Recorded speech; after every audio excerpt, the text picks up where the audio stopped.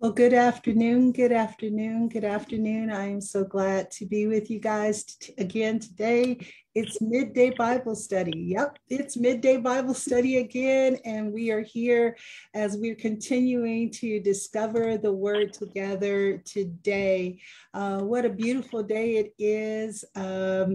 It has been an awesome time in the study of Haggai. I don't know if you all have ever explored Haggai before, but Haggai has been just a little book with a lot of power and a lot of punch to it. And I hope that you all will stay with us today and you all will enjoy this study.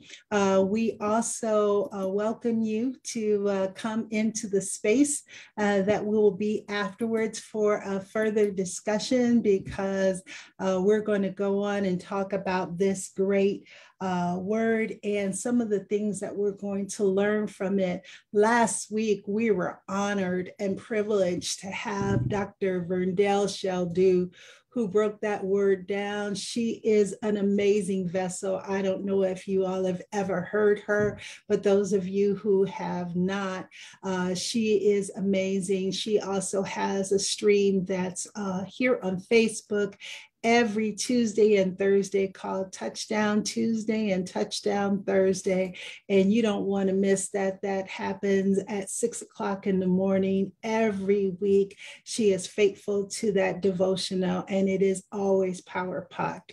But just to piggyback on what she helped us to understand is complacency does not have a place in God with us. And so we're going to continue with the word of the Lord in Haggai and the second chapter. So if you all will, those of you who are on Facebook, if you would not mind, if you could go on and share this on your particular platform, and if you could go on and give us some likes or loves so that we can continue to be encouraged in this space.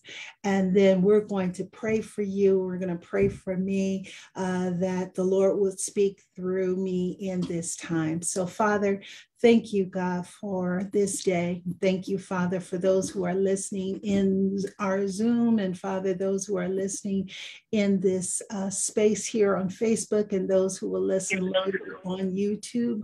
God, we pray, Father God, that your anointing would be present, God, because if your presence is not here, God, then we have no right to speak on your behalf, God. So I'm asking, Holy Spirit, that you would articulate what this word is saying today.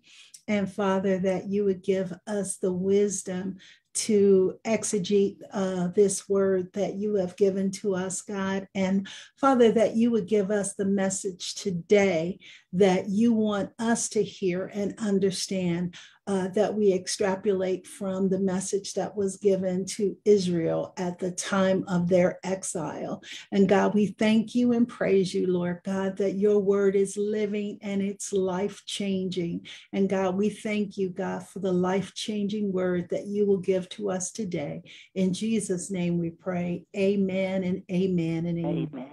Amen. So God bless you guys. So if you all will turn to Haggai, the second chapter of Haggai. Haggai is that little bit that hides behind Zephaniah. So if you'll turn to Haggai, the second chapter, and it begins at the first verse, and it begins with this writing. It says, one of the 21st of the 7th month, and the word of the Lord came by Haggai, the prophet, saying, speak to Zerubbabel, the son of Shealtiel, governor of Judah, and to Joshua, the son of Jehozadak, the high priest, unto the remnant of the people, saying, who is left among you who saw the temple in its former glory? And how do you see it now? Does it not seem to you like nothing in comparison? But now take courage, Zerubbabel, declares the Lord. Take courage also, Joshua, son of Jehozadak, the high priest, and all of you people of the land, take courage. declares the Lord. And work, for I am with you, declares the Lord of hosts. As for the promise I made you when you came out of Egypt, my spirit is abiding in your midst. Do not fear. For thus says the Lord of hosts, once more in a little while, I'm going to shake the heavens and the earth, the sea also and the dry land. I will shake all the nations and they will come to the wealth of the nations, and I will fill this house with glory, says the Lord. The silver is mine and the gold is mine, declares the Lord. The latter glory of this house will be greater than the former, says the Lord of hosts. And this place I will give peace, declares the Lord of hosts. And on the 24th of the 9th month, and on the 2nd day of Darius, the word of the Lord came to Haggai the prophet, saying, thus saith the Lord of hosts, ask now the priest for a ruling. If a man carries holy meat in the fold of his garment and touches bread with his fold and cooked wine, oil, or any other food, will it become holy? And the priest answered, no. Then Haggai said, if no one who is unclean from a corpse touch any of these, will the latter be unclean? And the priest answered, it will become unclean. Then Haggai says, so is this people, and so is the nation before me, declares the Lord, and so is every work of their hands. What they offer there is unclean. But now do consider from this day onward, before one stone was placed upon another in the temple of the Lord, from that time one will come with a grain heap of 20 measures, then would be only 10. And when comes the wine vat and draw 50 measures, that would be only 20. I smote you with every work of your hands, with blasting wind, mildew, and hail, yet you did not come back to me, declares the Lord. Do not consider from this day onward, from the 24th day of the 9th month, from the day unto the temple of the Lord was founded, consider. Is the seed still in the barn, even including vine and the fig tree and the pomegranate and the olive tree? It is not borne fruit. Yet from this day on, I will bless you. Then the word of the Lord came the second time of Haggai on the month, saying, speak to Zerubbabel, governor of Judah, saying, I'm going to shake the heavens and the earth.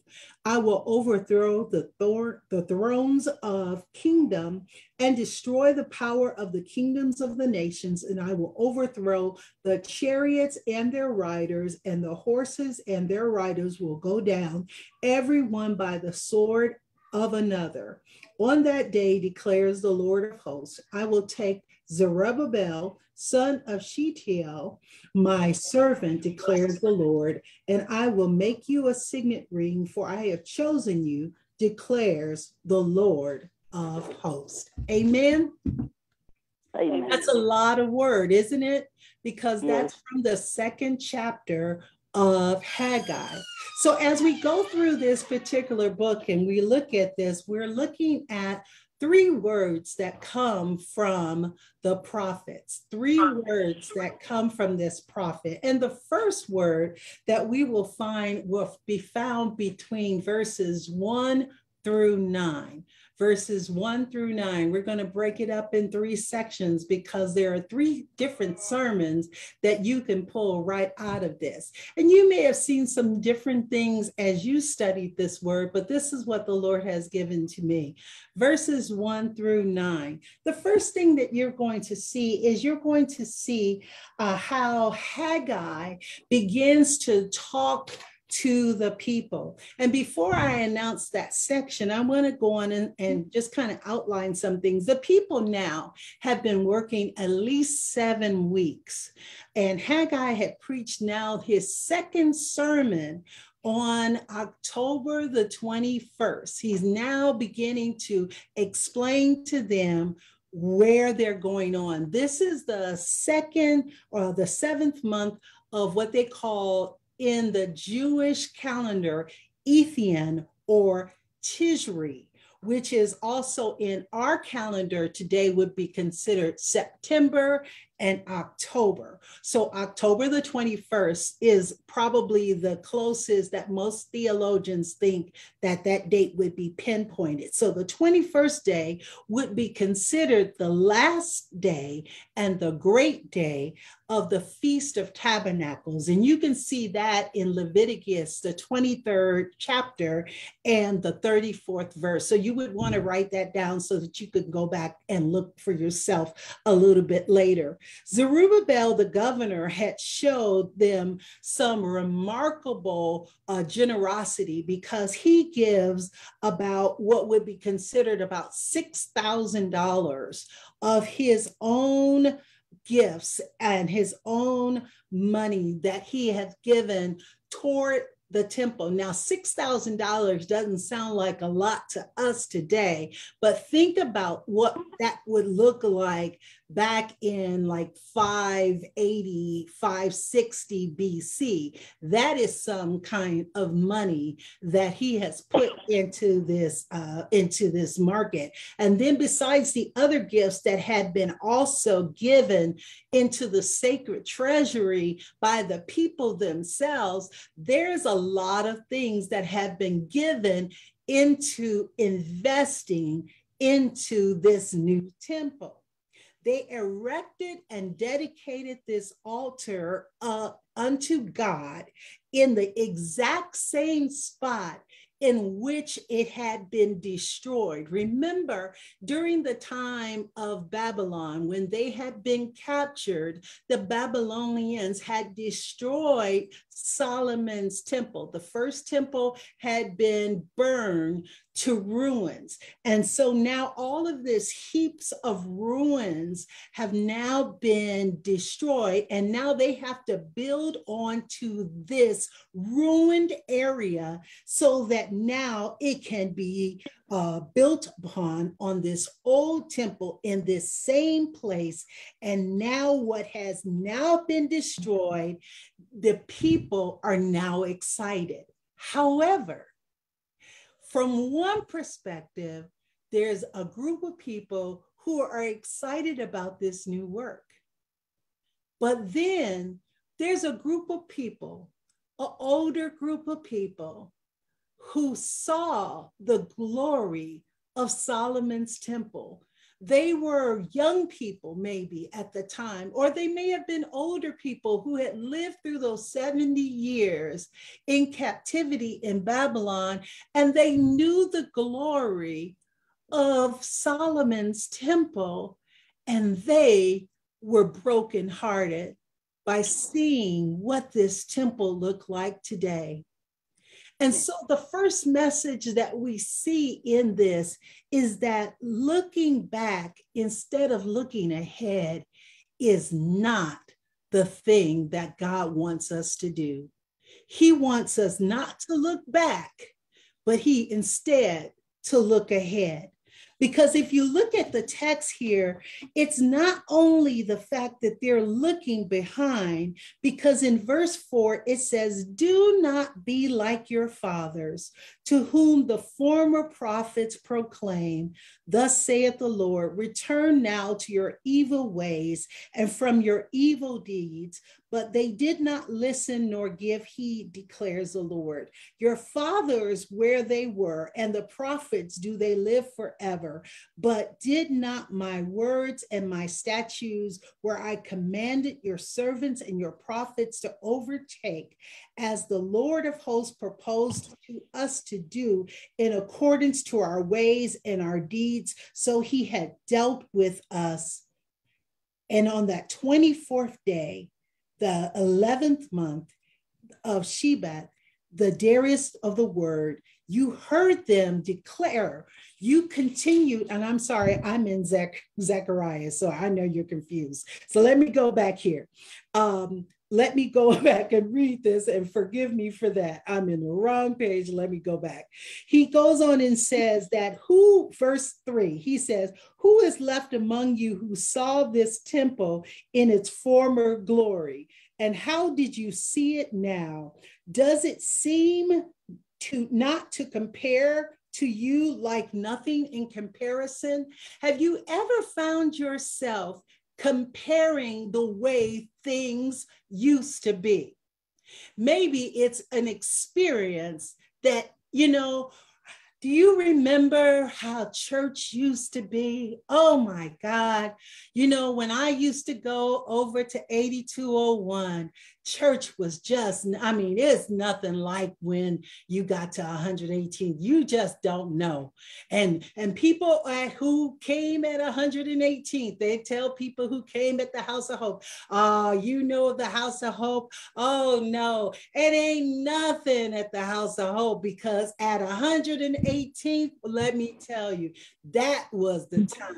The glory was the presence at the time. We would stand in lines. We would stand in lines in the winter and in the summer because it was just so good. We were just forcing ourselves to be in there because we're always looking back instead of looking ahead. And that's what was happening. There was weeping that was happening. They were weeping for the people who saw the temple and they were so happy, and they were weeping of the people who remembered the temple of old, and they were crying because they noticed that the things that were used to be there were no longer there.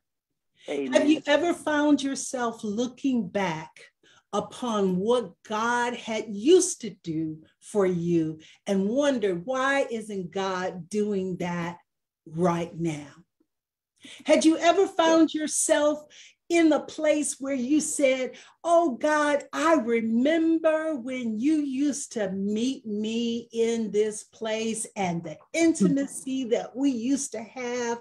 Oh, we used to have church like this. And I remember when pastor used to preach like this. And I remember when my Sunday school teachers would teach like this. And I remember when the choir would sing like this. And I remember when we would shout all day, and we didn't have to worry about a television audience and when it came on and when it came off, because we would just go in the glory of God and we were unashamed. Oh my God. And we didn't have to worry about all of that Facebook and that YouTube nonsense. Oh my God. Why do we have to deal with that? Because we're going and we're looking behind and we're not looking ahead.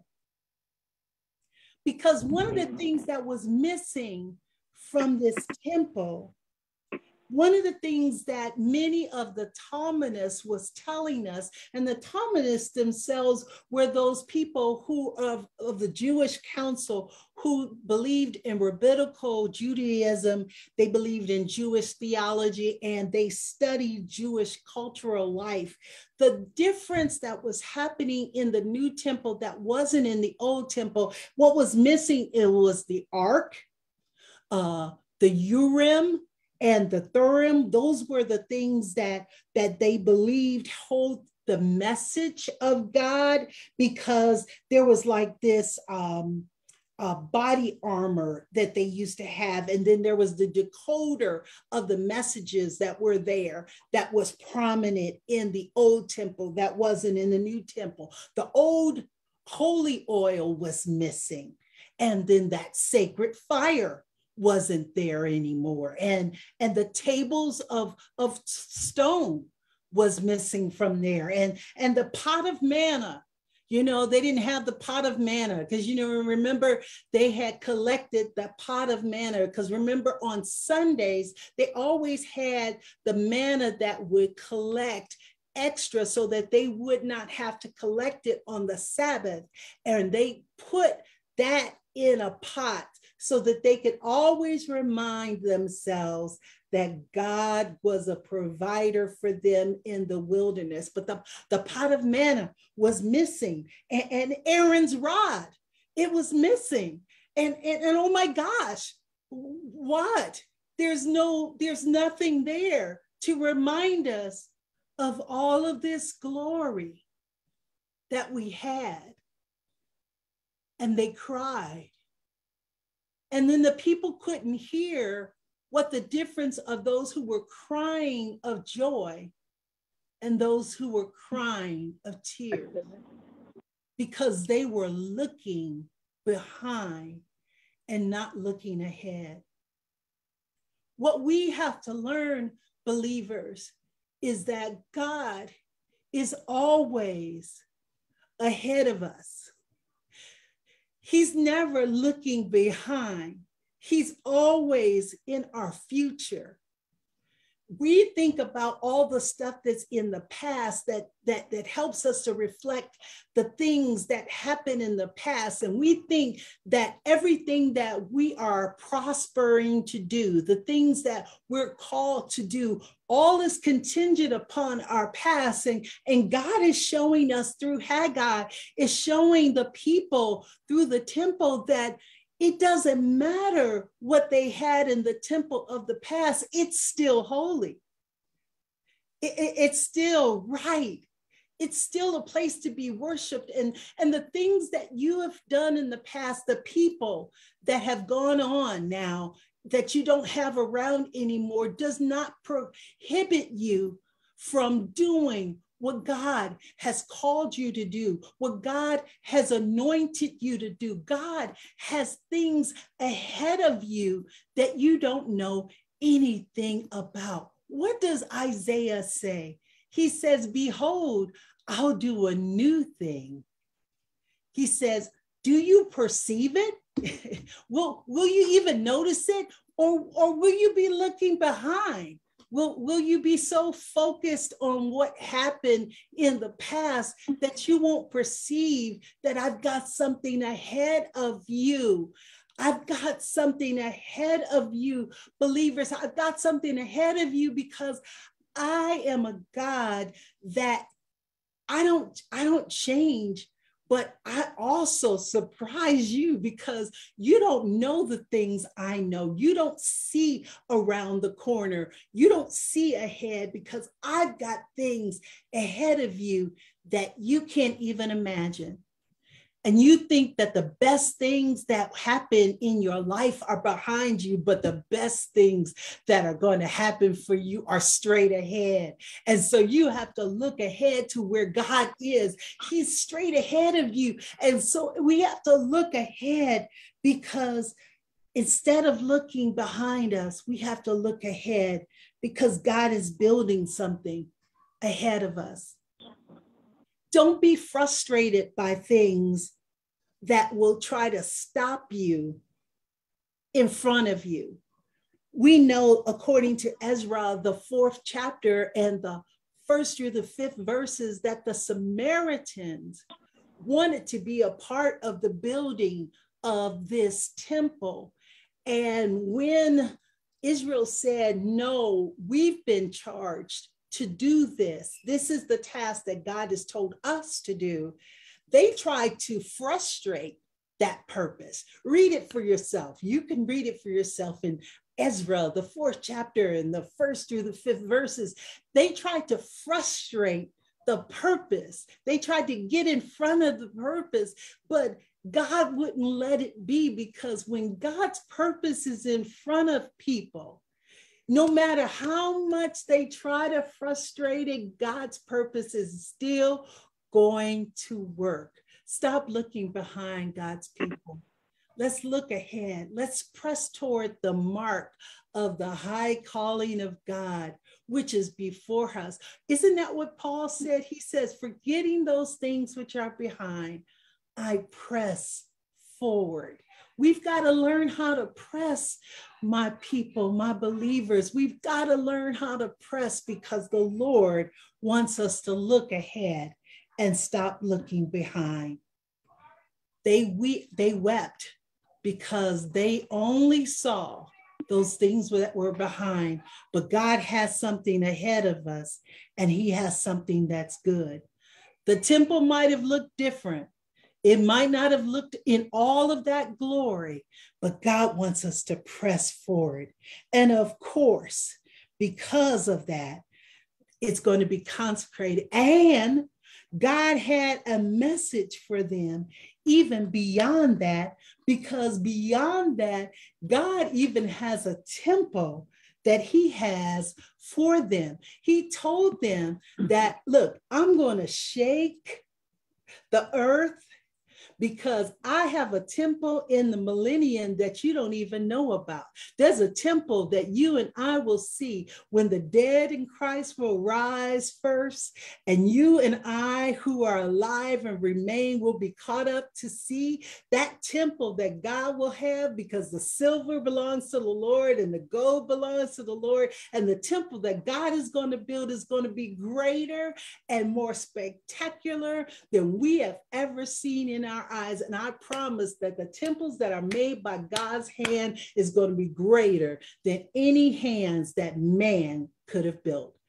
Are you looking for God to build his temple, the temple that he wants to build in your life through the promises and the provision that he has made for you as he has called you to do?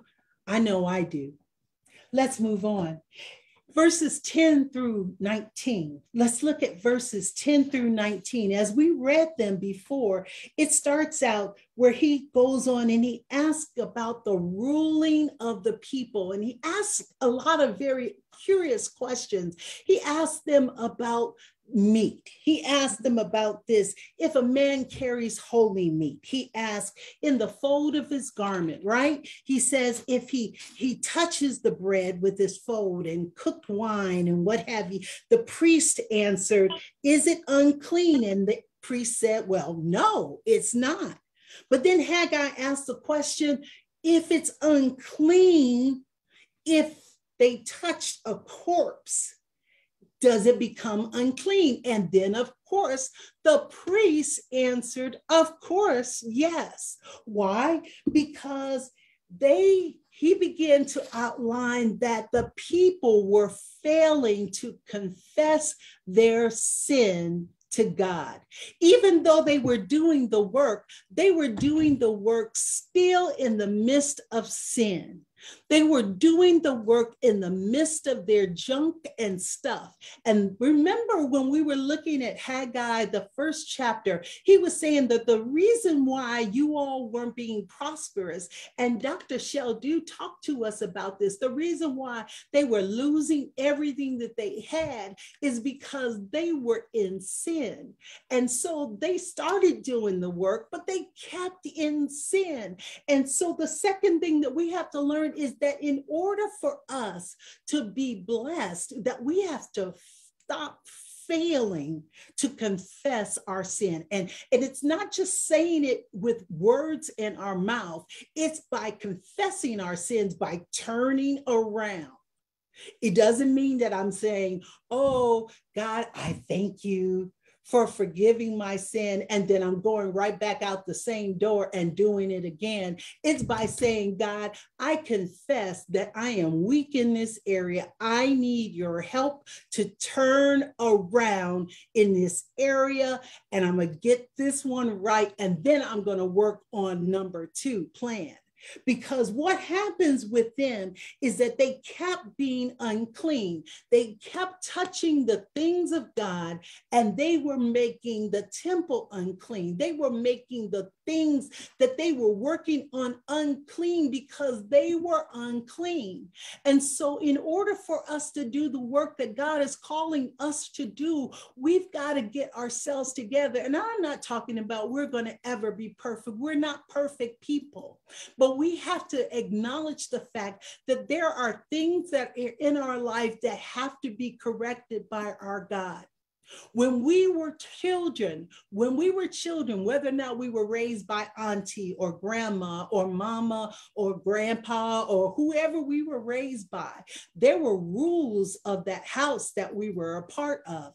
There were things that we got punished for if we did not follow the rules. And whether or not that punishment was a beating or whether or not that was punishment was timeout or whatever it was that was in your family and in your particular scheme. But whatever it was always a reminder that we broke the rules. And what God wants us to know is that when we break his rules, that not only do we have to confess that we broke the rules, but then we have to determine to turn around so that we can be in the middle of his will. We fail to confess our sins, then he's not faithful to forgive us of our sins and to cleanse us of all unrighteousness.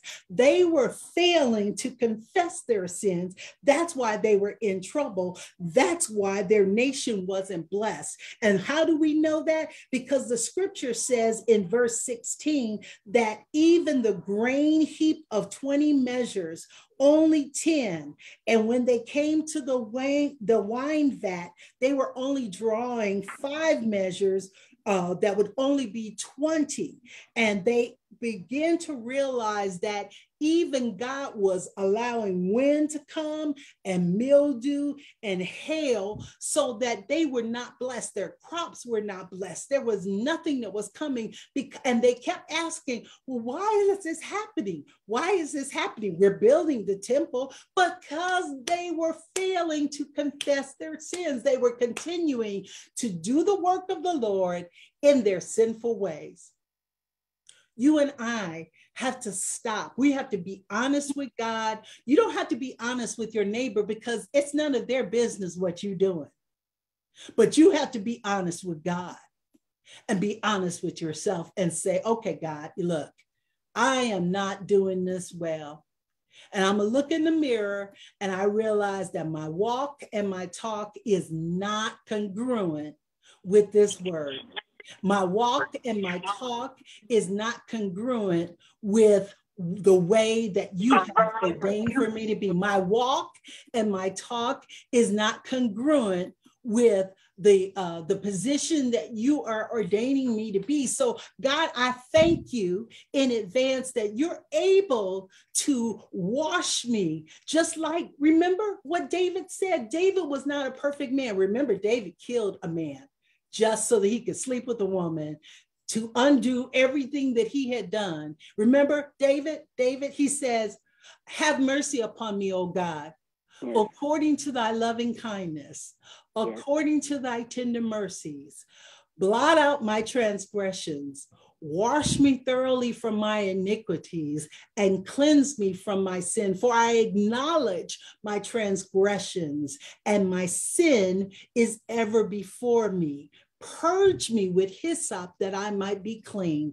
Wash me that I might be whiter than snow. Now, the one thing that we know about David is that David's sin was ever before him because Bathsheba was forever called Uriah's wife. She was never called David's wife. She was always called wife of Uriah. So that was always a mark. But God did forgive David because David was sincere and God still considered David a man after his own heart. So even if we have the consequences of what's before us, God can cleanse us of our sins and wash away so that we can continue to do his work. But David, because of all the things that he did, he couldn't build the temple. That is why Solomon had to do it. So we need to be right. We need to get confessed. We need to go on. So let me go on before I stay too long. Verses 20 to 23 is the last message that we see in this verse. The word of the Lord came a second time to Haggai on the 24th day of that month. And he speaks to our spiritual leaders. This is why we have to pray for our spiritual leaders. This is why we have to pray for our pastors, our teachers, our leaders, those who are in charge of us, because they have a heavy load. They have a heavy load. Hear what he says. Speak to Zerubbabel, governor of Judah, saying, I'm going to shake the heavens and the earth. I will overthrow the thrones of the kingdom and destroy the powers of the kingdoms and nations, and I will overthrow the chariots and the riders and the horses and the sword. And on that day, declares the Lord, I will take you, Zerubbabel, son of Shealtiel, and the servant declares, and I will make you like a signet ring, for I have chosen you, declares the Lord. One of the things that we have to learn to do for ourselves and also pray for our leaders is the area of unbelief. Unbelief is the area that will cause us to destroy the promises of God before us. You hear oftentimes in your prayer time what God is speaking to you and I each and every day. Our leaders hear oftentimes what God is speaking to them every day. But unbelief causes us to try to thwart God's plans in our lives. You hear the devil saying, you're too old, you're too poor. Or you'll hear what Seeley said, what was said to Seeley in Color Purple, you just too ugly.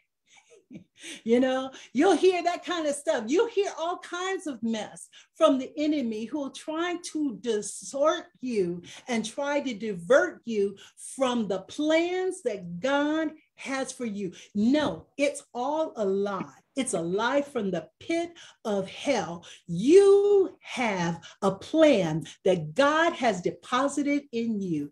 And when God has that plan, regardless of your belief, you have to believe God for his word's sake, because the word of God says that his word does not come back void. It accomplishes what it pleases, go where he has sent it. And we also know that we do not believe the word of mankind, but we believe the word of the Lord, because man is unreliable, but God is reliable.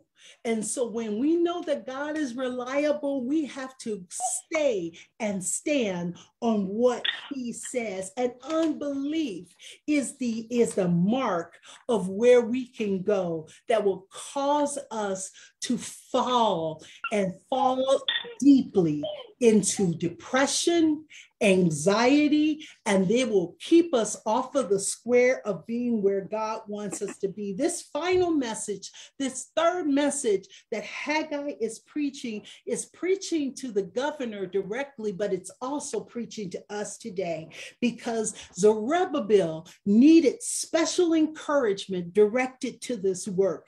Satan attacks our spiritual leaders, and he attacks you guys as well, because it is our duty to pray for those who are leaders. And for those of you who have special appointments on you, once you have established your work, it is our duty to pray for that work that's upon you, because empires fall, great empires fall, because the enemy is trying to thwart that work, because unbelief, circumstances discourage us to build the work of the Lord. But special faith is what gets us going. It's what keeps us going. It's what makes us believe despite sickness. It's what makes us believe despite circumstances. It's what makes us believe despite anything else that comes our way, even negative people who will be in your ear, even close people to you who will say, this is not the time. This is not the place. You are not ready. They'll tell you all kinds of things, and God is telling you, you are ready. This is the time. This is the place for you. You have to hear God very clearly. The scripture says, you will know his voice, and another you will not follow. You will not be distracted when you hear the voice of the Lord.